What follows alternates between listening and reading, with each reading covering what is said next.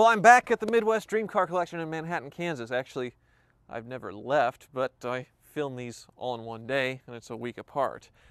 Drew here has brought 2 more cars out for me, and this is a lot more in my wheelhouse than a Ford GT and a Lamborghini Aventador. Got some funny doors, though. I've actually never driven either of these cars, and I've always wanted to, so this is quite a treat, starting with the Delorean. So what year's the Delorean? 81. 81, and the Bricklin is much older, 75 or so? 75, yeah. So these are 2 really weird cars that had the same original goal. It was supposed to be an exciting, fun sports car with funky doors that was sort of affordable. And they, other than the door part, they kind of failed. Now these cars were both thought up by Americans who both like Americans, like Trump Tower or whatever. They named the cars after themselves. John Delorean and Mr. Bricklin. What was Bricklin? Malcolm Bricklin. Malcolm Bricklin.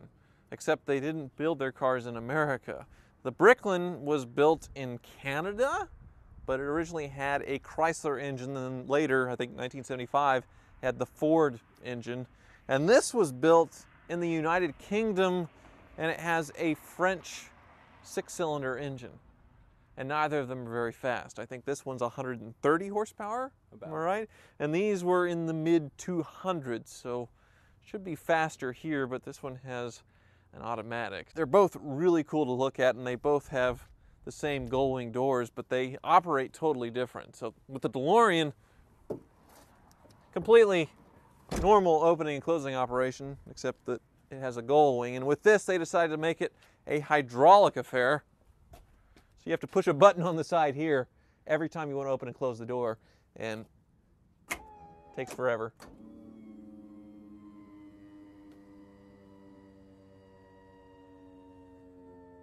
So you have to sit and wait every single time to do that. It's ridiculous.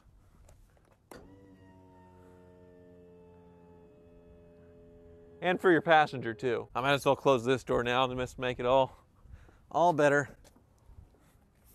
So I'm super excited about the Delorean. It's stainless steel body. This is a car that I've always wanted. Whereas this thing, it's all resin. And there were a lot of quality issues with the Bricklin and the Delorean, but more so the Bricklin is what it's famous for. Yeah, so this is an all-original car, and it's actually one of the best examples we've seen. Yeah? It does maintain some warping and things like that, but overall it's pretty... It is very cool. I love the pop-up headlights.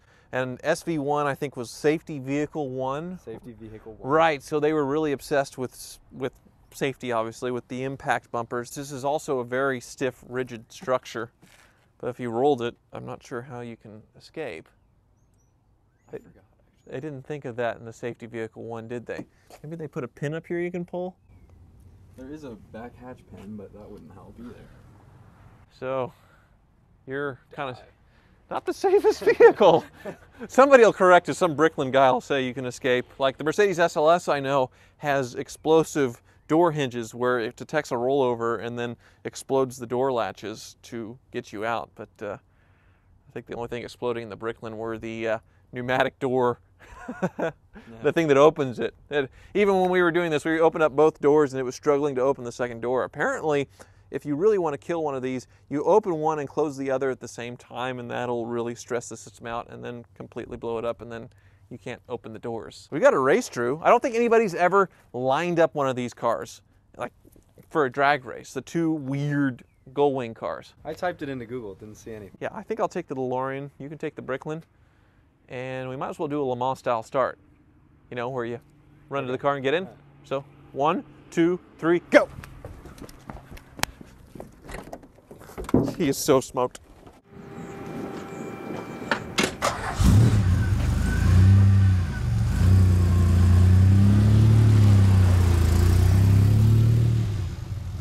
He's going to be there forever with that door. But when he does get here, this will be the drag race that nobody has ever asked for. The Hoovies garage will deliver.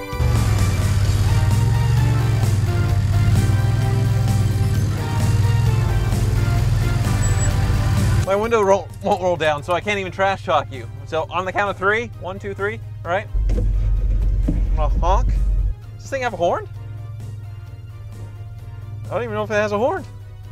All right. You honk. 1, 2, 3. You. Here we go. Oh,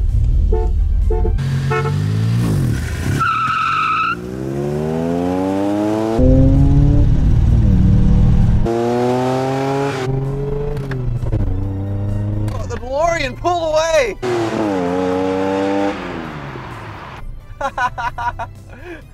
Yes.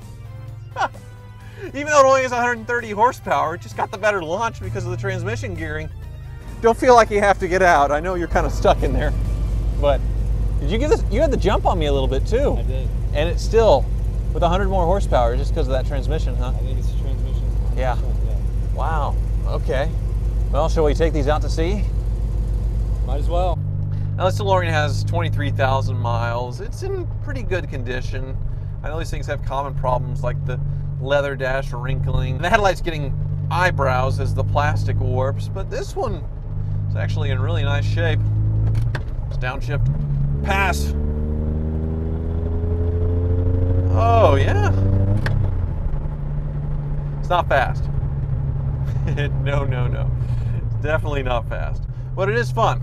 And you hear a lot of people say that these cars would be nothing without the movie, and everybody wants a DeLorean until they actually drive one, and I get their point a little bit, especially since they cost so much money now. Probably $40,000 for an example like this, but I'm still smiling. It's not like it's boring. I mean, you can go buy a 450 horsepower Corvette for that money and I guess have a good time, but really, on public roads at normal speeds, 30 to 55 miles an hour, you're gonna have a lot more fun moving this thing around, and I'm grinding the gears. Yeah, it's a lot more engaging.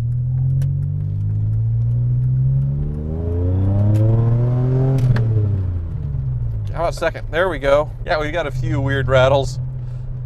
The driver's side mirrors flapping pretty bad. I mean, it's just normal old car stuff. It's a hoopty. It's great. I love it. What do you think? It's fun. Let's see what this is all about. That is one weird machine. Oh man, I have definitely been transported back to a different decade here. And down it comes.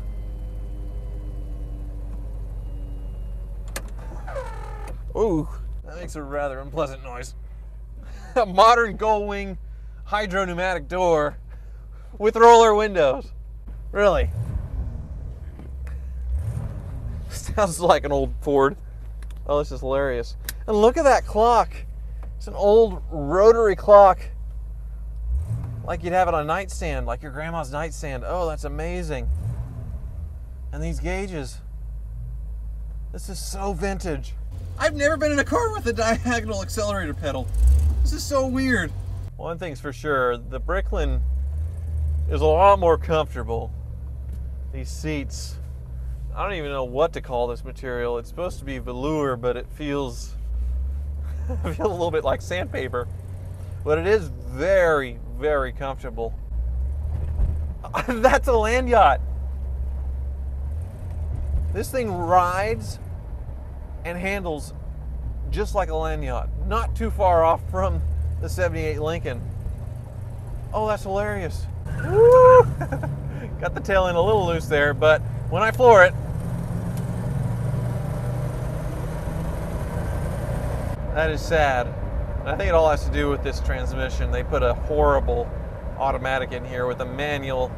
Probably completely transformed the experience of this car, but I definitely want to be in that DeLorean. Don't get me wrong, I really do like weird cars. I love how strange this thing is, and I love cars from the 70s with the Naga hide and the shag and everything else, but this, not a very well put together machine. It's hard to believe this is an actual production car that they built. Somebody built these. It wasn't something you'd get in a crate in pieces and you'd assemble it yourself. Boy, oh boy. Well, Drew, I never thought there'd be a car that exists that would make a DeLorean feel like a tight handling sports car, but this is it. So I'm gonna have to give it to the DeLorean. Drew, what do you think? Same for me. DeLorean all the way. You agree? I do. Feels like the type of car you could zip around in all day, and it's fun. Yes. Fun the whole time. Yes, I mean, you don't have to have 400 or 500 horsepower to have a blast, especially at legal speeds, and that's what makes the DeLorean great. I'm definitely a fan I wanted one before and I still want one now. But if you can't afford one, you can still come see it. Here at the Midwest Dream Car Collection, they'll be opening up soon. And you can come check out the Delorean that I drove and the Bricklin. It's not a bad car, it's very interesting. So check that out. They'll be opening here in a few months. Yeah. Manhattan, Early Kansas. 2019. That's awesome. It's so cool we're getting a car museum, and it's great that they have me out to do this. So thank you so much, Drew. Thank you. It's been a blast. It has been. I'm going to head home. Thank you for watching.